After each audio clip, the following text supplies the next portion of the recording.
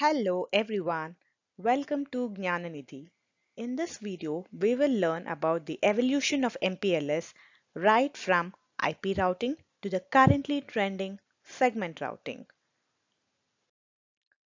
Let us begin.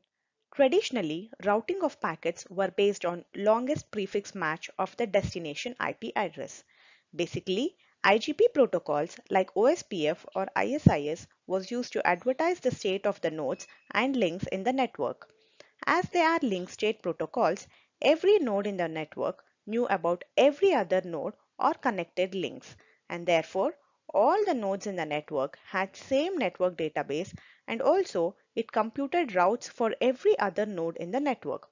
So if we consider the example of a packet with 10.10.33.100 as the destination IP address which is injected at router 1, the node performs the longest prefix match by looking at its routing table, which is populated through IGPs. AND operation is performed between the destination IP address and the IP mask. The resultant is looked into the table for the match. In our case, for the first entry 10.10.33.100 is masked with 29 and checked against the first entry. It doesn't match. Then it is masked with /24 and checked against the second entry. Further, it is masked with /24 and checked against the third entry. Here it is a hit. There is a match, and the corresponding next hop, which is 10.10.0.21, is selected for packet forwarding. IP routing uses longest prefix match to decide on the next hop. It means that if we had another entry, say with /29 and the network address being 10.10.33.96, then our search would have further gone down in the table till the longest prefix match is hit. This operation is performed by every router in the network and for every packet that enters a router. And to get the IP address, we need to decode till the layer 3 header. So overall, it is a costly operation to be performed in the core routers. This led to further development of technologies which aimed at comparatively efficient transmissions like MPLS. MPLS technique uses a label to route and forward the packets.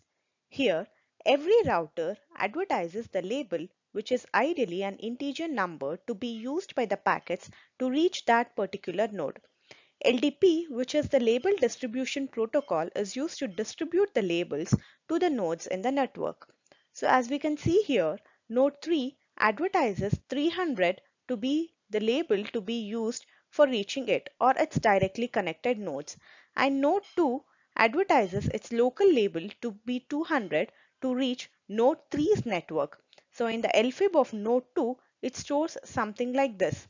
If the packet with incoming label 200 reaches node 2, then it needs to swap with 300 and send it out on the outgoing interface connected between 2 and 3, which in fact is the interface on which a label of 300 was received. Similarly, all the nodes in the network populates its LFIB, which is the label forwarding information base.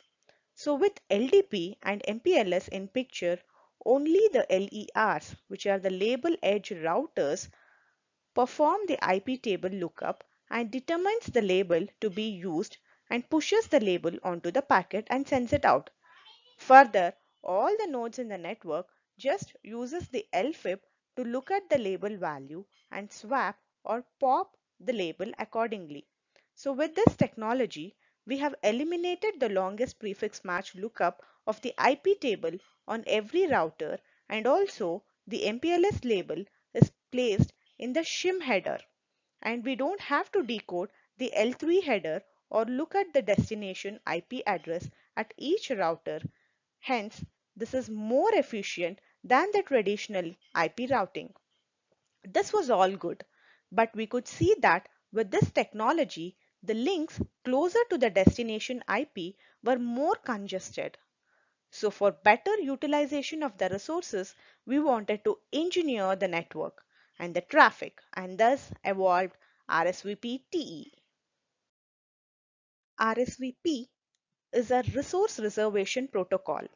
And with RSVP-TE, we can engineer our traffic streams and ask for how much resources we need and the path that we need our LSP to traverse. Basically, all the link characteristics like bandwidth availability, admin groups, SRLGs, etc. will be advertised by the IGPs, and this info is available on all the nodes. On the node 1, PCE or CSPF, the constraint shortest path first module would use a modified Dijkstra's algorithm considering the bandwidth requirements for the LSP and compute the path which would satisfy the requirements using the TED, which is the Traffic Engineered Database advertised by the IGPs. The computed path is represented in the form of an ERO, which is explicit route object, which has the information of the nodes and the links the LSP or the traffic need to traverse. This ERO object is carried in the RSVP path message along the LSP path. The resources are checked for their availability, which in most cases will be available unless there are numerous LSPs being set up in the network and some LSP has come and occupied the resources chosen by this LSP in that intermittent time period of CSPF path computation and signaling of the LSP.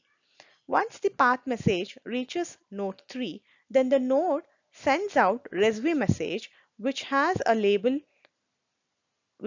label to be used by the LSP.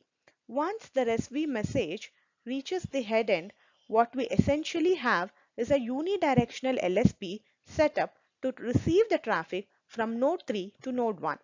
If we want the traffic to be forwarded from node 1 to node 3, then another unidirectional LSP need to be set up.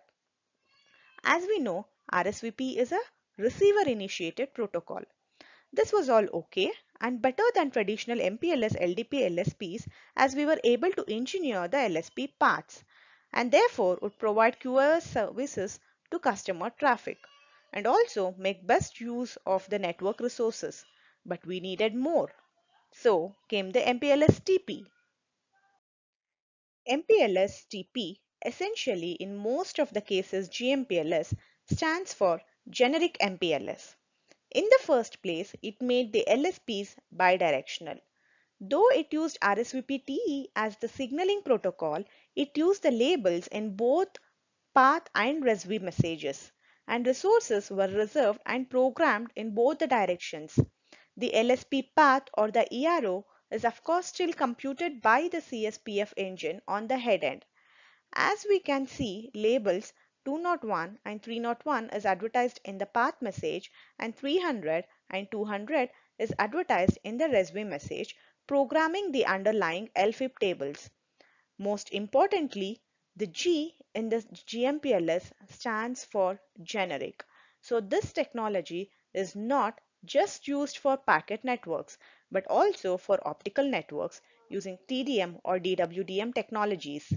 In case of TDM or DWDM, the label maps to the exact physical resource, like say if a wavelength of 193.5 terahertz is used for transmission of traffic, then the label that will be used is the generalized label which is of value 193.5 terahertz, which is advertised in the path and RSV messages, and the underlying hardware or the ROADM cards is also programmed to wavelength 193.5 terahertz.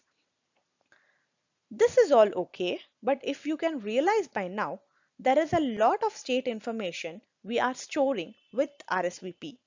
Every node stores the information regarding the LSPs traversing, resources or the links used, and if the LSPs are still alive or if there are any stale LSPs that has to be removed. So all the state information is stored at every router in the network.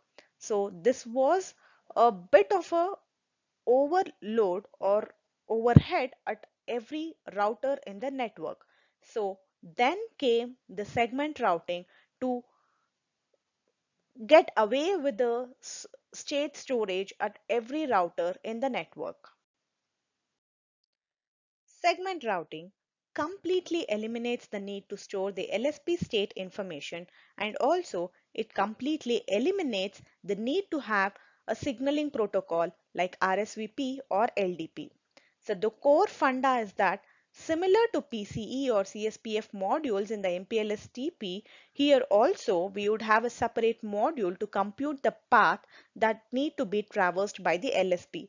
But they are not indicated by the node IPs or labels. Instead, we have something called SID or the segment identifiers. We have a globally unique node SID or a locally significant adjacency SID. Adjacency SIDs are used for traffic engineered LSPs. Once every node comes up with its SIDs, this information is advertised by IGPs. I repeat, the labels here, which are SIDs, are advertised by the IGPs like OSPF or ISIS and not any signaling protocol. So all the nodes in the network have the information on the SIDs of the nodes in the network and also how to reach to that SID. Once the headend computes on the SIDs to be used by an LSP to reach a specific destination, like in this case, PCE gives the label stack with SID 2 and adjacency SID of 301. Further, packets are forwarded based on the SID information. There is no state information regarding the LSPs stored on the network. So with SR, signaling protocols are eliminated, and SR is what the big networking companies are developing currently for both IPv4 and IPv6 networks. So we need to wait and see for the next advancement and the next big technology evolution that is going to happen after segment routing. Hope this video helped in understanding the evolution from IP routing to segment routing. If you think the content provided in this video is helpful, do like the video and also suggest your feedback or queries in the comments. I will be happy to improve and provide answers for the same. Do let me know if there is any specific technology or area in networking which you would want to explore more. Thank you so much for watching till the end. See you in the next video soon.